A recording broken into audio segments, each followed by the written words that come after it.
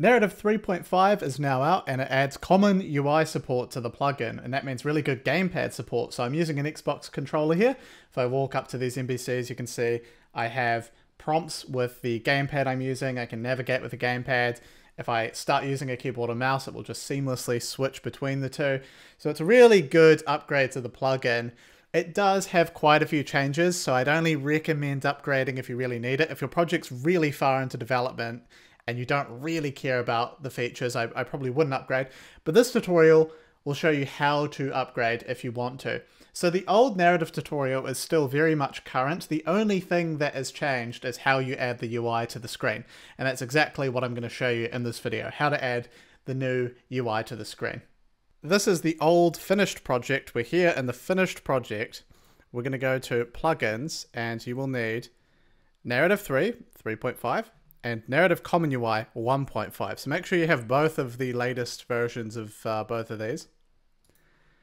And now I'm going to show you how to fix it. So if you upgrade, you'll notice it won't work anymore. So I'm going to show you the new way to add the UI to the screen. It's not very hard. The first thing we have to do is set up Narrative Common UI. So we'll do that.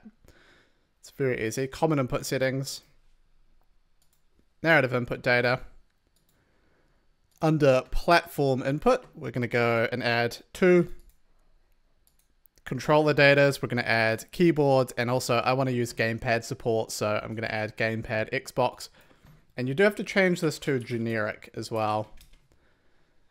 And the last thing is just search for viewports, and you want to turn on the common game viewport client. That's all you need to do to set up Narrative Common UI. So Narrative Common UI is now set up, and go ahead and click restart now. All right, we're back in the project. So let me show you how to add the UI using the new method now.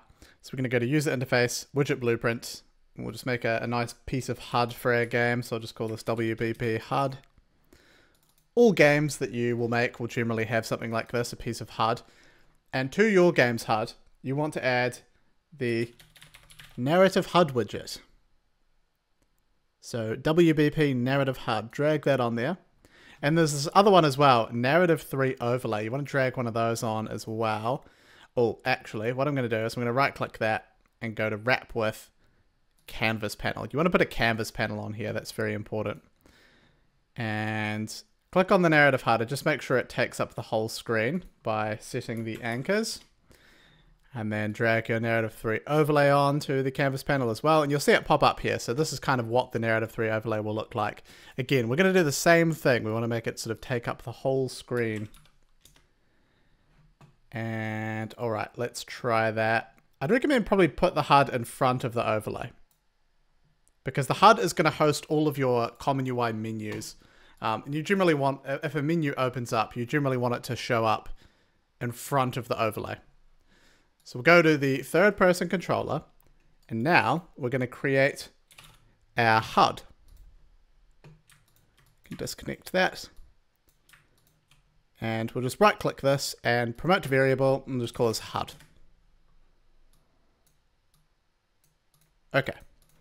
Compile, save. Oh, make sure you plug that in as well. Compile, save.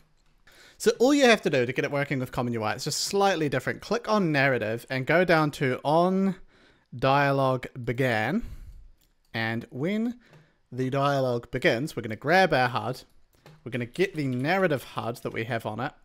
And we're going to open a menu up. And if you have the latest version of Narrative, one of the menus you will have available is the Narrative Menu Dialog. So basically we're just saying when a dialogue begins, open the dialog menu. Quite a simple thing.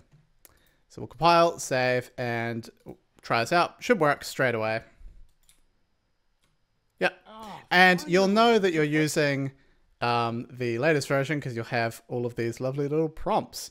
And I don't actually have a gamepad plugged in right now, but if I started using a gamepad, it would seamlessly switch out to gamepad controls as well. So that's how you upgrade to the latest version. It's quite simple. And yeah, happy upgrading, and I'll see you in the Discord if you need any help.